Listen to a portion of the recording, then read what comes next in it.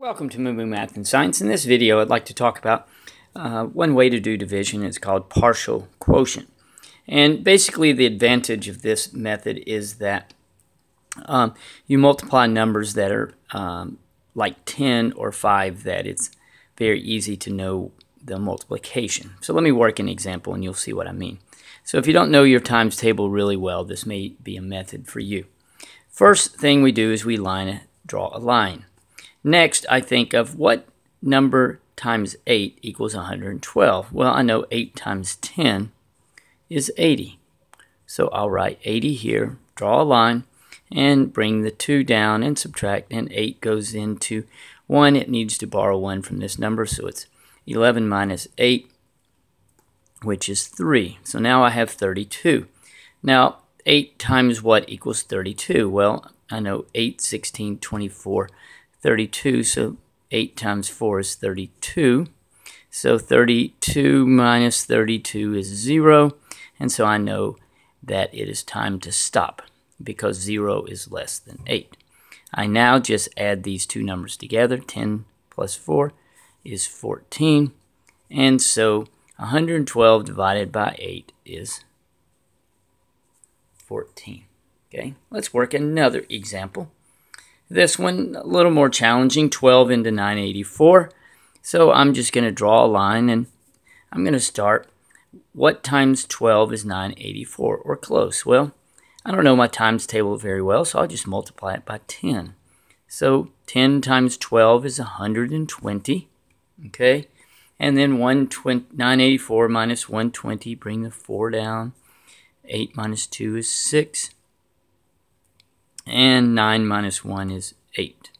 So I'm going to repeat again.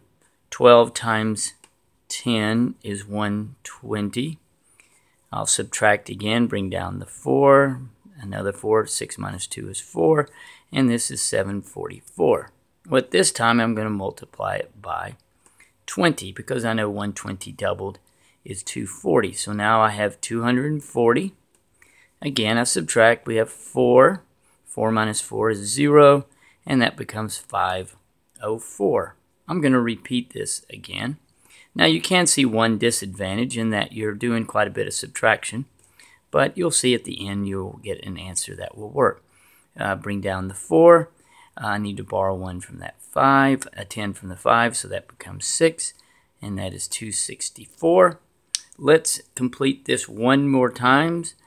20 times 12 is 240. Bring down the 4, and that becomes 24. And now 12 goes into 24 2 times. 24 minus 24 is 0, so that means it is time to stop. Can we see? Or I'm off the table. Oops, sorry about that. Okay, so now I am at 0, and I just add this up. 10 plus 10 is 20, plus 20 is 40.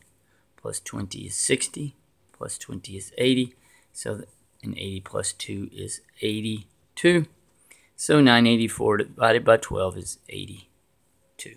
Okay, and so now, let's go with 1680 divided by 21.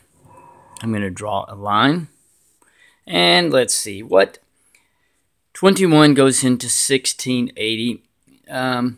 I'm just going to go ahead and go with, if I go with 20,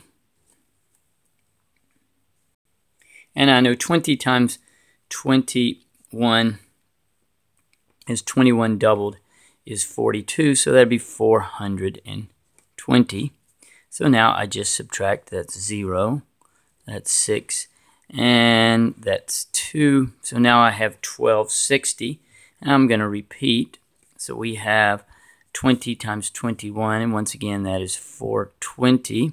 So that's 0, 4, I need to borrow 1, that's 8. So now we have 840, and now I'll just repeat that again.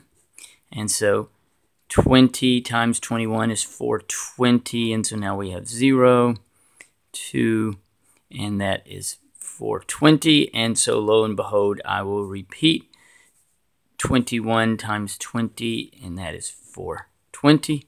I have 0, so I now know that I'm finished, and I just add this up. 20, 40, 60, 80, and so 20 goes into 1680 80 times. Okay, so again, partial quotient, it works if you want to have multiplication that is very easy. You have a little bit of subtraction, but it does work. Thanks for watching, and MooMooMath uploads a new math and science video every day. Please subscribe and share.